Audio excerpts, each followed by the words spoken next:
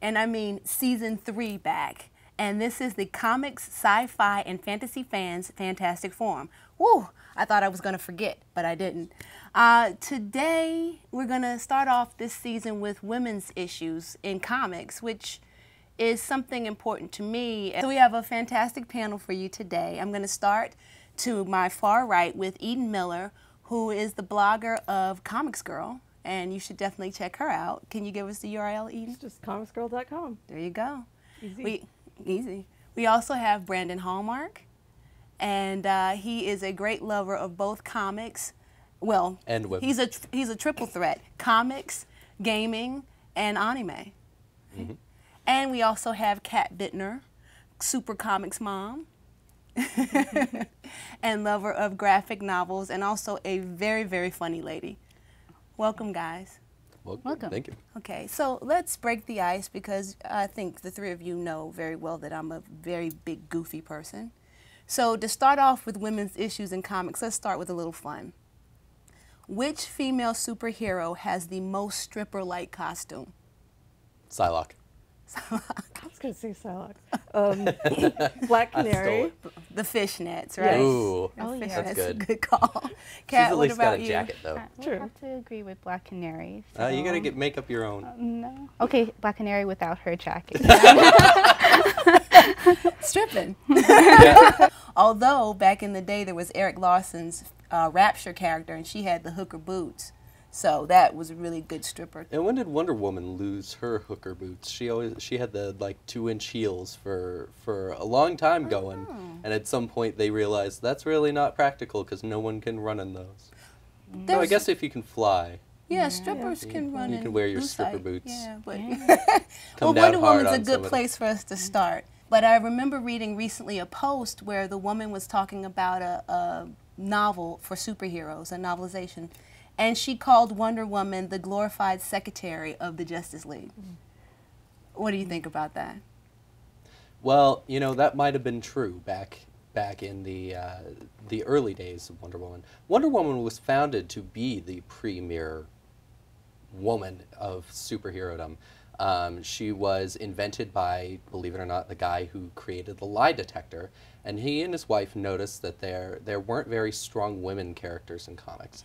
And hence, you know, the lie detector came out in the Lasso of Truth, and they really wanted to feature what makes women strong versus what make men strong. But it quickly devolved into kind of this voyeuristic, every episode Wonder Woman, every comic got tied up by her own lasso of truth, and her partners and boss came in to save her. If you look up some of the history of Wonder Woman, it's a little shameful. But as she's grown, and particularly as George Perez took her through the 1980s, she grew into this as strong as Superman character that you know, is a warrior princess, and diversified quite a bit. Right, because I think there came a point where she became the balance between the two. The kind of gusto that Batman has to go after whatever, he's like unstoppable, which she is, but also the diplomacy that Superman carries. So she's kind of the mashup and this point of balance between the two characters. Well, I have to disagree, and I think that's part of Wonder Woman's problem is a lot of people do see her as that balance between Superman and Batman. She's not like Superman or Batman. She's on her own pillar.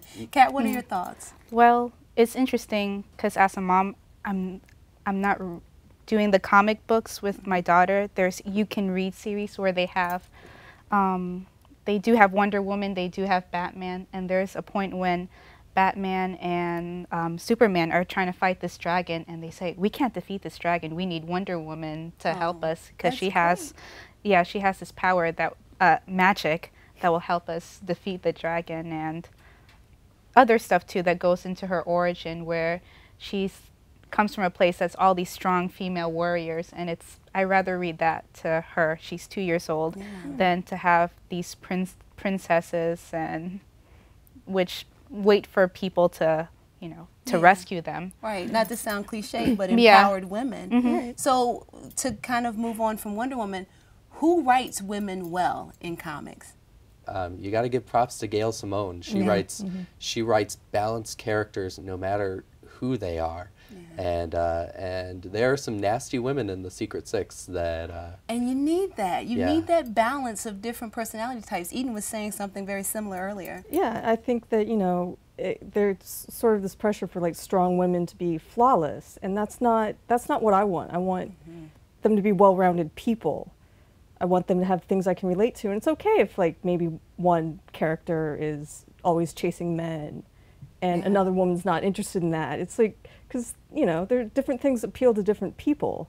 Absolutely. And not all female characters have to be everything to everyone. So you're a big indie comics fan. Who does a great job in indie comics? Well, Strangers in Paradise by Terry Moore, it kind of fell apart towards the end, but still really fun. It's kind of a soap opera.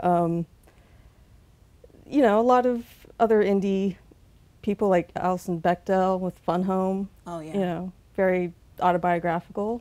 And you know, so there's a lot of that women are doing, like trying to tell their own stories. Right. There are a lot of people who kind of go in and out of the industry too, that are very good women's writers, and you wish you could see them more. People like Brian K. Vaughan or Joss Whedon or Alan Heinberg. You know, these are the creators of Runaways and The Young Avengers and Why the Last Man. Yeah, I particularly like what Brian K. Vaughan does with, I like the way he writes women. Again, he writes women, he doesn't write a woman. Kat, what about you? Any calls? Well, I like Chen. I'm very drawn to the cover art, and she did some great cover art with Runaways. And also, probably local, I liked. Local was great. Brian really Wood. Good. Yeah, Brian Wood. Yeah. Do you think there's a problem with not enough women in the industry right now? I mean, we've mostly been talking about men, except for Gail Simone. Gail Simone got her job in the industry. She was a hairdresser in Portland, Oregon, or somewhere near Portland, and got her job because she wrote a comics blog, and somebody picked her up and thought she had some interesting stories to tell. But other than Gail and Catherine Immerman, I can't really think of any female writers in the industry. Oh, yeah, there's Becky Cloonan. There's so many female. You've got, let's see, you've got Carla Speed McNeil. You've got Cloonan, the lady who writes Castle Waiting. What's her name? Linda Medley. And there's, you know, a lot of young female cartoonists coming up. There's a collective in New York called Pizza Island. I know Julie Wirtz and Kate Beaton are in that. There's Raina Telgemeier, who did Smile. Hope Larson, who did... Oh, yeah. Hope Larson's amazing. She's doing a Wrinkle in Time adaptation. So, you know, there is a generation. I think it's just you have to look to the indie side. Are those people going to be able to break into I think Marvel they've been breaking in, though. I don't know if they want to. They may not, but they have been breaking in. They've been doing both sides. And I think we should talk more about the women working in comics behind the scenes, but we have to do that when we come back because this segment's gone. So I'm going to throw it out to Yuli, who is going to have an interview with Chen, who Kat mentioned, who's amazing. Check out her artwork. And we're also going to do a segment on GEPPI'S Comics History Museum. So check it out. We'll see you soon.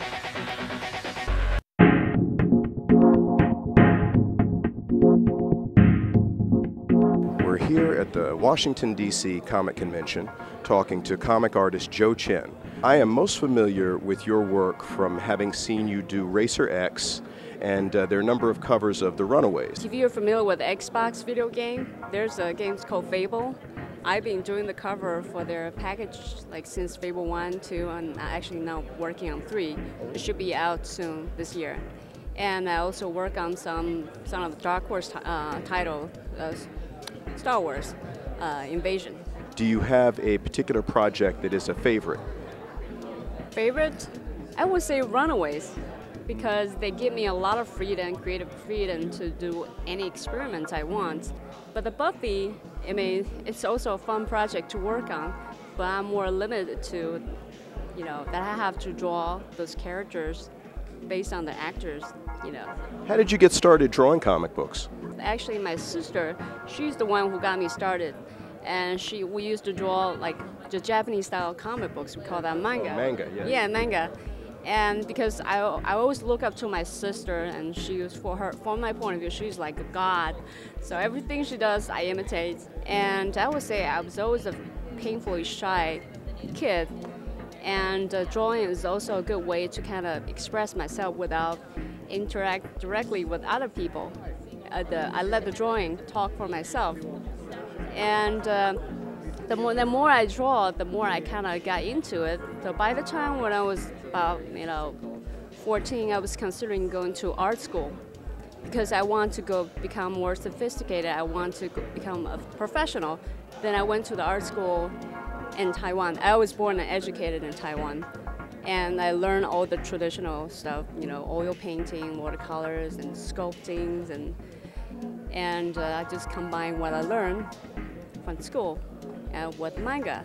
So kind of created a new style. It's more of a hybrid style. But so far, people have pretty good reactions about it, yes. And I would say the first job, that's how I actually got my first job in the United States, is doing the Speed Racer comics. It's like a spin-off series of Speed Racers called the Racer X. And because I was doing the Japanese style. But that kind of helped me get into the industry in the United States and slowly then work for like DC and Marvel and Dark Horse, etc. Okay. What characters would you like to illustrate in the future?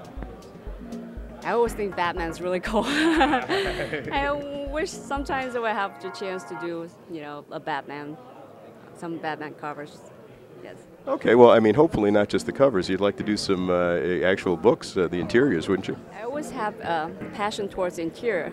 But I think because, again, I used to work for the industry in Asia, so I'm kind of used to the Asian way.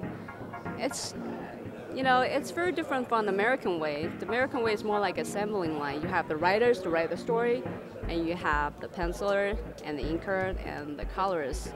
And Asia is more like the artist.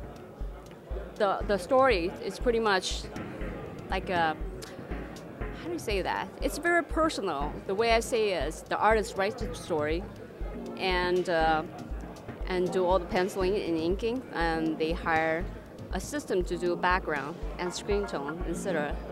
So, and it's pretty much like the thought, what is the right way to say it?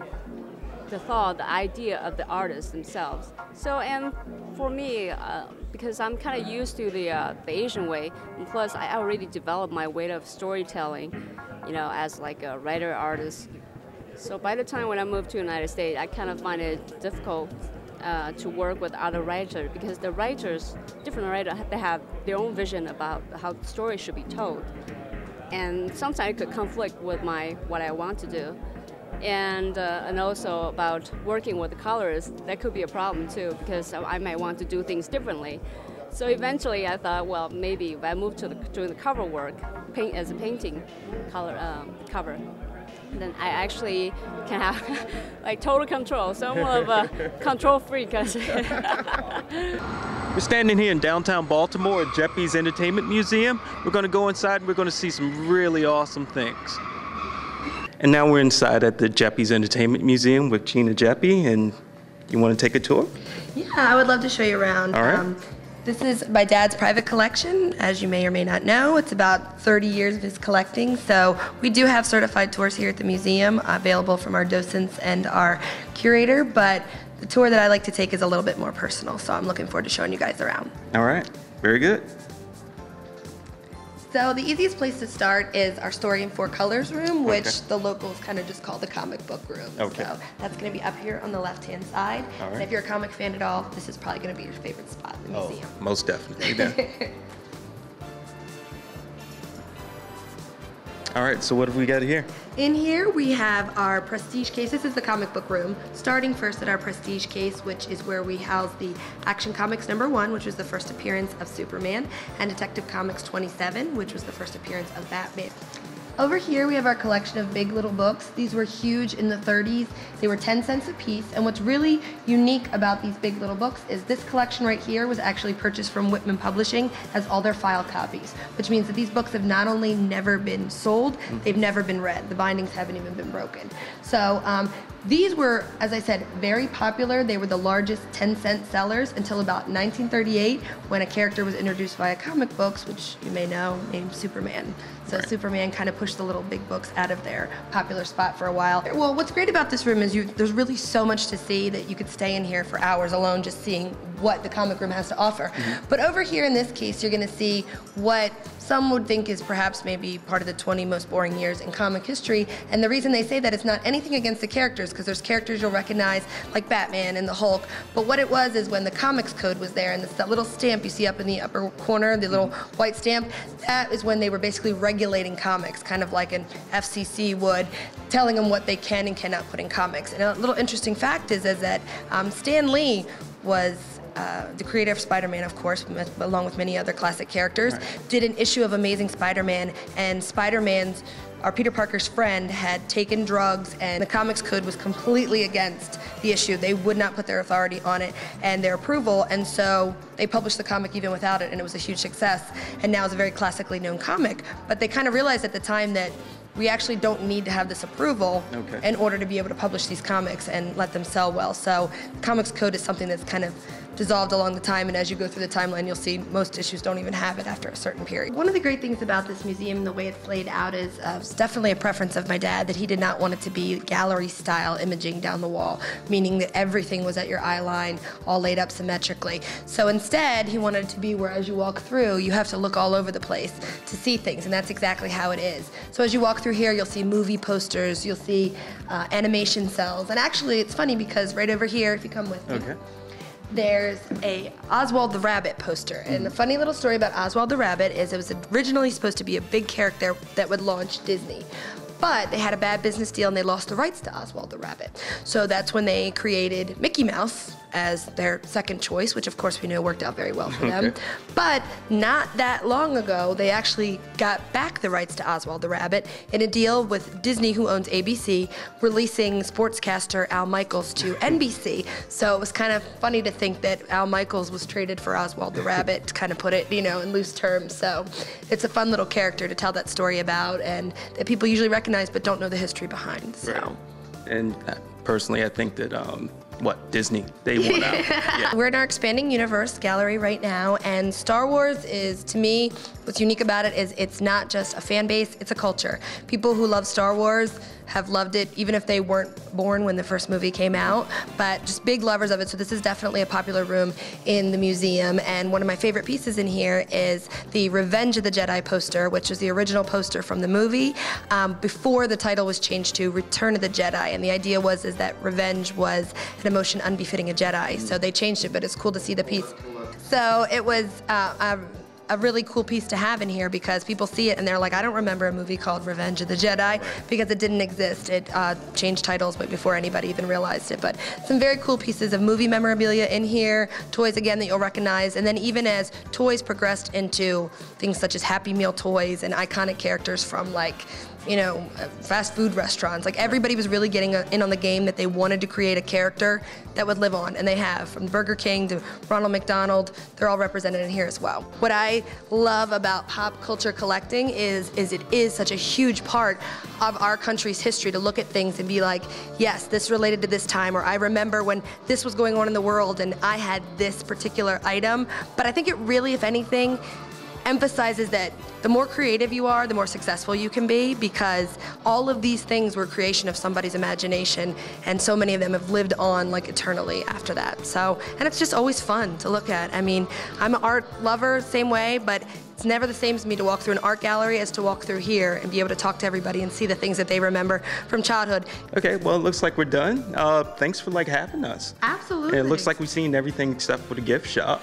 Yeah. So I guess that means that we have to come back then. Of course, Fantastic Forum is always welcome here at GEPPI'S Entertainment Museum. Remember, a great thing about a gift shop, because that's where you start your collection today. So. Okay. And could you tell us where you're located again? Absolutely. We're so convenient and so easy to find because we're right next to Camden Yards, literally. So we're on Camden Street, 301 West Camden Street in Baltimore, Maryland, and we're on the second floor of Camden Station. So literally, if you run the length of the warehouse, you see a brick building at the end, that's us. So we're right on the second floor. Our website is www.GEPPI'sMuseum.com.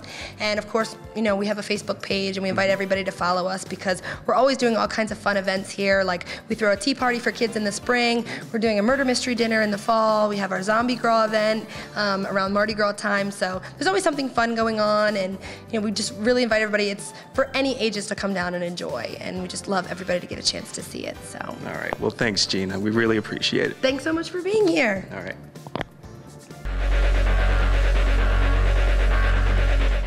Okay, welcome back. I hope you enjoyed the interview. I hope you enjoyed your visit to Geppi's Comics. We were also bemoaning the demise of Minx Comics, which was a sector or imprint of DC that promoted comics for young girls. There was some great stuff, the New York 4, there was Blabbermouth, actually by Mike Carey and his daughter Lou. Very good stuff. So we missed that. Miss Comics aimed at women, don't we? The big two, you know, Marvel and DC really tried to jump onto finding that young women's audience when it became clear that manga was really reaching out to women. Right. And so you saw things like the Tsunami line from Marvel earlier this decade, where they created Runaways and things like that, trying to tap into that audience. And it, for some reason, just really did not take. Except for Runaways, none of those series from Tsunami, not even Mystique, survived. Well, I wonder if there's a difference between creating it as a function of who you are and creating it to try to catch, you know, catch a hold of an audience, because it does come off very fake to me. A lot of women like Neil Gaiman, though. Yeah. So with the Sandman series, it's very introductory. It's easy to get into. But I think with the Minx books, you know, they were good books. They were. Yeah, they were. But I think it was just an issue of marketing. It's like they weren't getting them into the hands of this audience. They, you know, they went up until that point. Hey, give this to your girlfriend if you have one. I think that's basically what it ended up to be. They were hoping to get the girlfriends that were dragged into the comic book stores. Or Yeah, fathers for their relying on daughters. comic book nerds to have girlfriends is bad marketing technique. Well, it's interesting that you guys mentioned girlfriends, because one of the big tropes in comics is, of course, the girlfriend, the female in comics who is simply the girlfriend, as Gail Simone so eloquently wrote it. And also the flip side, or the female counterpart analog. So what thoughts do you guys have on those characters? And mention some of the characters that had their start in those ways. You have characters like Miss Marvel that have been Marvel's been trying to pluck up, and I dare say, you know, Miss Marvel is a feminist icon, and I dare say that she's actually outgrown in popularity. You know, I would say that more fans know who Miss Marvel is than Captain Marvel that really started her. I don't know enough about Miss Marvel, but Eden, do you have thoughts? No, you don't know either? Yeah, well, who are some of your calls on that topic? Barbara Gordon, you know, became Oracle, and that was like a completely different take on it, and probably a much more interesting character than if she'd stayed, you know, kind of the superheroine. Yeah, it's like the pocket Batman. You know, it's the Batman mini-me. Yeah, but you had to shoot her in the spine to get True, her there. and that Well, yeah, that but you wasn't didn't wasn't have good, that with the but following Batgirl, who is an assassin and, you know, kind of emotionally jacked up. So there is this kind of movement towards taking the women out of the pockets of the male heroes, and they're out there on their own. I just wish they'd give them their own names. DC's done a much better job of that within the past decade. You have characters like Manhunter and you know, using the Birds of Prey and just several viable female characters. Batwoman even, who really, you know, is not an amalgam to Batman. You have Renee Montoya, who's become the Question, and a good one. Yeah, very good Question. These viable women characters suddenly jumping out of DC that are not the Paragon. They don't suffer from that Paragon problem. And they're starting to have girlfriends who are on equal footing with the male characters, which I think, rather than it being, it's about this male character, and then here's his girlfriend who's frozen until he talks to her. Yeah, the Mary Jane. Yeah. Now you've gotten, they're on equal footing, they work together, they fight together, Green Arrow and Black Canary.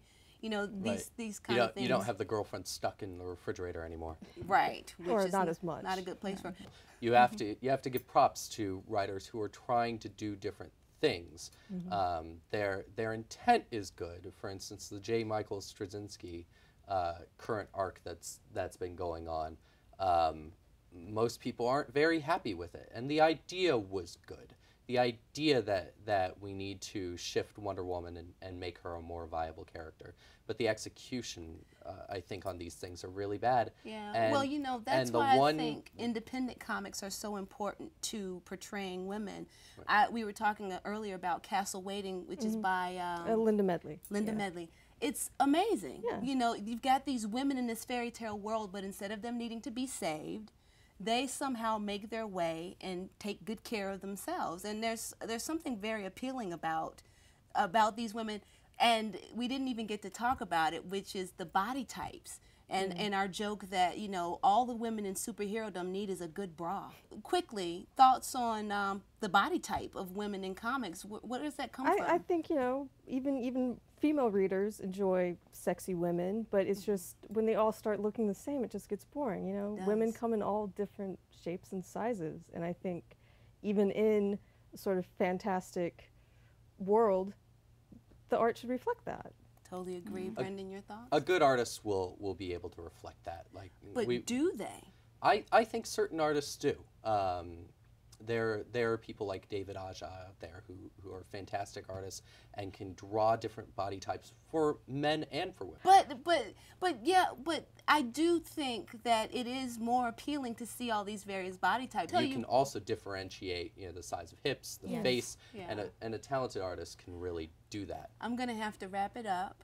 But I do want to mention one of my favorite artists for girls' body types is Ross Campbell. He somehow manages to capture, I mean, a wealth of variety, skin tone, body type. He's pretty great. Check him out. I think we need like another show to really delve into more of the more of women's issues. And there's some dirty things Brandon's been dying to say. We just don't have time for it. Yes. So thank you for coming back for season 3 of the Comic, Sci-Fi, and Fantasy Fans Fantastic Forum. Yes, I did it again. It was great having you. I'm sure there's going to be like some kind of thing happening here where you can visit the website. I hope so. It might be up here. You never know. But anyway, come check us out. It was good to see you. Thanks.